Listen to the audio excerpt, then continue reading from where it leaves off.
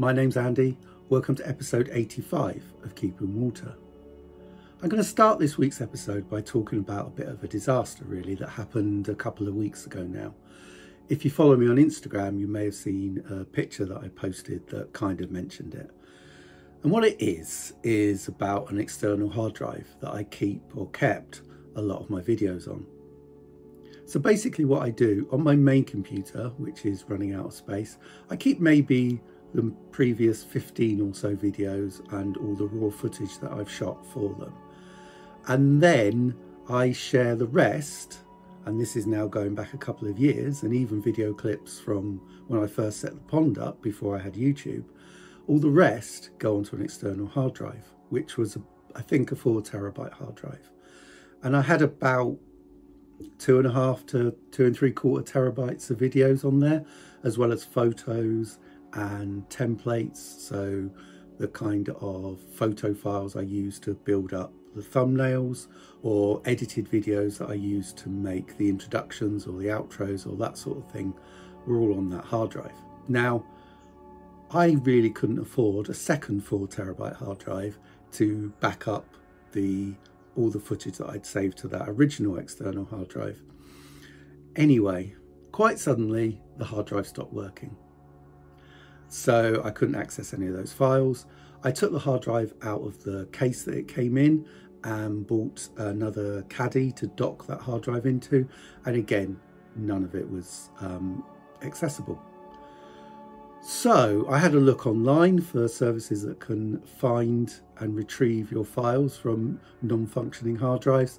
And surprise, surprise, they can do it, or potentially can do it, but it costs hundreds of pounds, literally hundreds of pounds, which I can't afford. So basically what I've lost is all of my raw footage prior to, I think, about November last year, going back to when I first started the pond, and all of the footage that I've shot since I started YouTube. Now, it's not a complete disaster because obviously all of the edited complete videos, the ones I put up as clips or episodes, are all there on YouTube. So I've been able to retrieve that from YouTube. But all of the videos that went into that prior to being edited, I've lost completely, which is a bit of a shame really. I can't say that I'm particularly happy about that. So it's, you may think, well, is that really important? Now, I do a lot of videos and where I show comparison. So for instance, what I wanted to do when I got the new fish is I wanted to show footage of my older carp to show what they were like, and I couldn't really find any good footage. I could find some edited footage that I put on Instagram, but that didn't really work that well when I tried to put it into a main 1080p video. So that sort of thing I'm not able to do. So for instance, I want to show the fish feeding in 2020 or 2021, I've got to take footage from one of my edited videos, which means obviously taking out my commentary and also taking out any text, which obviously I can't do. So yeah, it's a bit of a pain really. Thinking about it though, most YouTubers that I follow, certainly who've been around for, you know, quite a long time, have all tended to lose footage at one time or another. So I'm kind of annoyed by that, and it will impact some of my video making going forward. But I think I've kind of got away with it for now. I've remade all the thumbnail templates and some of the video templates. There was a bit of a problem with the introduction to my videos, which I know isn't very user friendly anyway, and it's a bit long. But I managed to cobble that together and keep making that, because obviously a lot of the files that I used that went into that were lost as well. So yeah, bit of a sad time really. I may in the future try and find someone who can retrieve the videos off that. I've still got the hard drive. I haven't thrown it away in anger or anything, but for now they're all lost. Now, another more pond related problem I had this week is I went into the filter shed and I noticed that the water wasn't flowing through the Tempest. And then when I went back outside, I noticed that water wasn't flowing out of the outlets into the pond particularly quickly either. So my first thought was, is there a blockage somewhere? And I checked the main filters and they seemed fine. It seemed to be all flowing through, albeit quite slowly. And then I had a look at the pump in the pond and it was absolutely covered in detritus and bits of dead plants, which I'm guessing was from when I cut the pump back a few weeks ago. So I tried, first of all, because I didn't really fancy getting in the pond. I had a bit of a bad back last week and I was quite busy with work, so I didn't really fancy getting in the pond. So I tried to get the pump out of the pond using a bit of a grabber stick, but that didn't really work. I couldn't really get it, so I had to get in the pond. Now, usually when I get in the pond, if I'm going to be in the pond for any length of time, I put waders on, but underneath the waders I put a wetsuit, and that's just really for added warmth, really, not to keep out water, because the waders do that. But I did this in a bit of a rush, and as I said, I had a bit of a bad back, and so I didn't put the wetsuit on. And the difference getting in the pond was quite considerable, really. The water was about, I think about 6 degrees that day, but it was really cold. It was so cold that I actually had my iPhone in my pocket of my jeans that I had on underneath my waders, and it was so cold that the audiobook I was playing started breaking up, so the iPhone didn't appreciate it. It wasn't water getting in, it was just the cold. Anyway, I retrieved the pump from the pond and cleaned it, got rid of all the dead plants and things like that, and everything worked perfectly afterwards. So it was a bit of a pain. I didn't film it just because I did it in a bit of a rush in a break from work, and I just didn't have time really to get set up a camera and things like that. But yeah, that all resolved and everything flowed through the filters properly. Right, just before I start the main part of this video, just a heads up for next week, really. There may not be a video next week, and if it's not next week, then it'll probably be the week after that I don't have a video out, mainly just because of time. I'm pretty sure I'm not going to have time to get things done. So yeah, as I said, it'll be either no video next week or no video the week after. Right, so on to this week's video, which is a little bit of underwater filming and above water filming, just to show how the new carp are settling in, and as well as showing how the older carp are definitely waking up from winter. Right, so this first video is film underwater. What I was looking for really is to see whether the newer carp were feeding. I think I'd spotted them picking up a couple of sinking pellets the day after I think they were in the pond, but since then I hadn't really seen them, and there was some footage I showed last week that they were coming up to the surface with the older carp, but they weren't necessarily feeding. Now I put in some sinking pellets, not very many, sort of half a handful really, and the older carp and the rudd showed an interest, but as you can see, it took a while really for the newer carp to come over. Now, this clip really is a little while after the pellets have all been eaten by the older carp, really. As I said, there wasn't very many and they picked them up really quickly. By the time one of the newer carp, as you can see here, came over, they were all gone. But although they did come over here and follow the older carp, they didn't really investigate the bottom very much to pick around, as you can see the older carp doing, and see what was on the bottom and investigate and find some food. So they came over and visited this area, which is where I fed, but as I say, they didn't really look for food that much. Even as you can see, the tench, which tends to be the fish that wakes up slowest from winter and starts feeding, came over and had a look. Didn't really pick at anything, but was definitely showing an interest in what was going on anyway. The mirror carp, the older mirror carp, unsurprisingly, was the first over, and as you can see, it's still picking away at the bottom, hoping there's some more food. The two older carp's appetite is definitely quite high at the moment, even though the water temperature is only between sort of 6 and 8 degrees really. That little rise from sort of 5 and below has meant they're definitely wanting food. I'm not really feeding that much. As I say, I'm feeding a relatively small amount, and I'm not feeding every day by any means. The common, as I said last week, definitely picked up appetite wise since 2020, and it was showing as much interest. And as you can see again, the newer fish are still just kind of swimming around with the older fish without really showing an interest in food. Now, as I spoke about last week, I'm not sure if that's just because they've still not properly settled into the pond, or whether it's because they're not recognising what I'm feeding as food particularly. It might be a combination of the two, really. They look pretty relaxed and pretty happy. I mean, their fins are all up. There's no signs of ill health. They've still got those abrasions, and they've still got what looks like a reasonable amount of carp pox on their tail and their side. But they look fairly happy in their environment otherwise. No real signs of stress, aside from the fact that they're not really feeding that much. Again, I threw the pellets in about half an hour before the bits of video you're seeing now, and the older carp are still at it looking for food in this area, so they really are quite hungry coming out of winter, I think. And the two newer mirrors are again following them up onto this part of the pond, but so far not really poking around and looking for food really. They're just kind of hanging out with the other carp.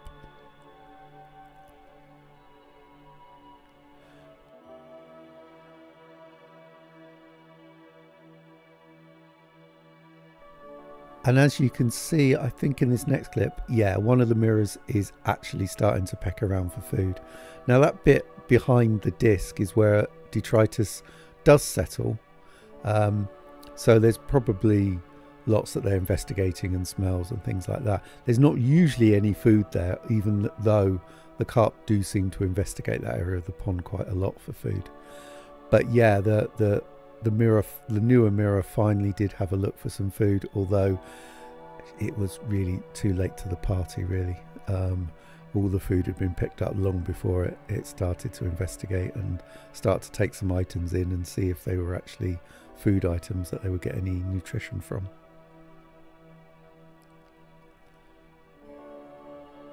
Yeah, and it's very much tail up now, so there's obviously something over there that it's investigating and is thinking might be edible, but I think it's probably mistaken.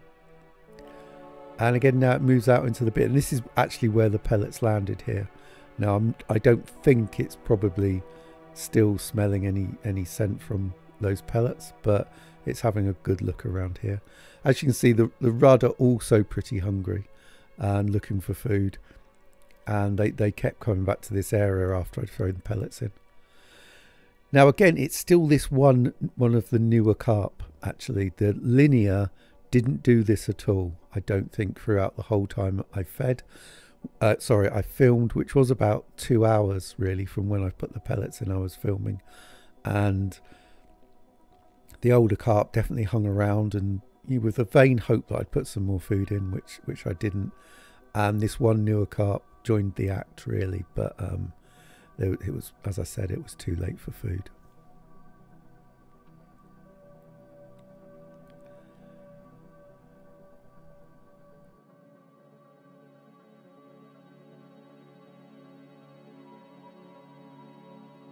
Yeah, still no sign of the other linear really. It's not really joining in at all. The tench has come back up to have a look. Whether that's just because it wanted to be near some bigger fish as it's still feeling cold, whether it's actively looking for food, I'm not quite sure, although one of the later clips might give you a bit of a clue. Now this is actually the start of the mysterious disappearing fish, and one of the things that I couldn't quite work out even after I'd seen that crucian carp is where it was actually hiding. And as you can see in this clip, it finally reveals where it has been hiding, in those pretty awful folds in that rear corner. And that seems to be its home really. Not where I thought it was hiding, that's for sure. And here's a little bit of a close-up, and it emerges from under that great big ugly fold. It looks in pretty good health, to be honest. Most of the crucians last summer when they arrived, they had a few abrasions and a few knocks, a bit like the carp I've got now. It seemed really healed up and well. I'm not sure if it's a particularly fair to keep it in the pond on its own though, with no other crucians. I don't think it's particularly good behaviour to be witnessing that it's so stressed it hides in the folds most of the time really, unless I get in the pond and stir it out. So I am considering netting it and moving it on with the other crucians really.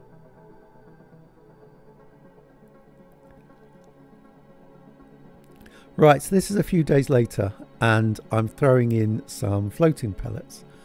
Now again, the newer carp last time came up quite interestedly in the floating pellets but didn't take any. The pellets I'm throwing in, probably a bit too many actually, are 6mm and 11mm pellets. Now it's interesting that you might have seen in that top left corner of what fish actually came up first. And the first fish to come up, as I showed in this close up, was actually the tench. Now it comes up in a particularly consistent stereotype way, as it comes up very slowly, then makes a kind of panicky grab for a pellet, and then whether it gets it or not, it kind of flips and then swims back down again. So as you can see, again, the older carp are straight up for these pellets really. They were very, very comfortable feeding off the surface when I was around, so no problems with that as long as I kept nice and still. I have actually got the camera on a tripod, but I'm stood next to it. Now again, the newer carp are up, and they're right up next to the older carp and watching them feed. I think they may be getting some algae off the side of the pond there, but they're not really looking at the pellets that much or making a go for them.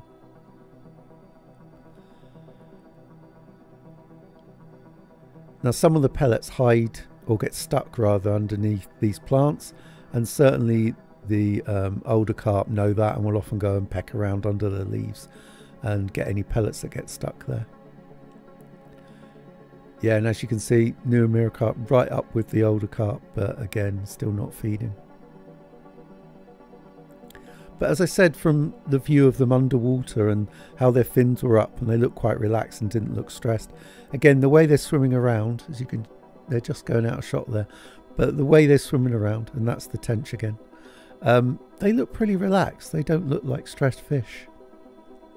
Right, so I threw in some 2mm pellets that I feed the rudd, and the rudd had a few, and I kind of left them to it. Then I went back out and I noticed all the carp were up feeding off the 2mm pellets. Now normally they don't get a look in, because when the rudd are really hungry, they're faster, and because they're small pellets, they get to them first. But what I noticed is the newer carp were feeding off the 2mm pellets. Now again, this is a few days after the previous clip of them of the larger carp feeding off the surface. So this is about 10 days after they were in the pond, but they're definitely up and feeding off these 2mm pellets in quite a relaxed way really, because I'm stood relatively close to the pond at this point and moving closer. And yeah, both the new carp came up and were feeding off these smaller pellets. Now I can't remember who it was, but someone advised me that even for big carp in a pond, small pellets are actually better. So I do apologise who suggested that to me, but certainly with these newer carp, that they definitely sparked a response and they came up and fed really well off these 2mm pellets. Now I think I was recommended it because of waste, because the reason I often feed 11mm pellets is when my fish were really nervous and not coming up to the surface, it meant they could come up really quickly and get quite a lot of food for a short amount of time at the surface. But actually in many ways smaller pellets are better. So this is definitely evidence that really small pellets work, because these smaller carp definitely like the 2mm pellets and are definitely up and feeding. The bigger carp are basically eating anything at the moment. They're really hungry. I don't know if you can see, you can see the 2mm pellets floating on the surface. They look just like detritus really, because they're that tiny. The rudd, as I said, they cleared out about half of what I threw in, and then the larger fish picked off the rest. Now the tench doesn't come up for these small pellets at all, and it tends to pick out the 11mm pellets when I throw the other larger pellets in. It really, really does like them for some reason. I guess because it can come up and get quite a lot of food in one go, and it prefers that. But yeah, I quite like this shot. Maybe I'm biased, but I quite like seeing all the carp up and feeding at the surface, even if it is for, you know, just the small pellets. So yeah, that was it. I'm really happy. The fish have seemed settled in and they're actually all finally feeding off the surface.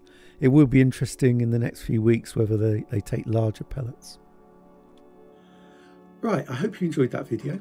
thanks very much for watching. I really do appreciate it. If you liked it, please like. If you're not subscribed, please subscribe. With just the slight caveat that next week, as I said earlier, there may not be a video, or if not next week, then probably definitely the week after there'll be no video. And as I said, that's just time really, probably going to run out of time. But yeah, I really do appreciate you watching the video. So thanks very much for watching, and I'll see you next time.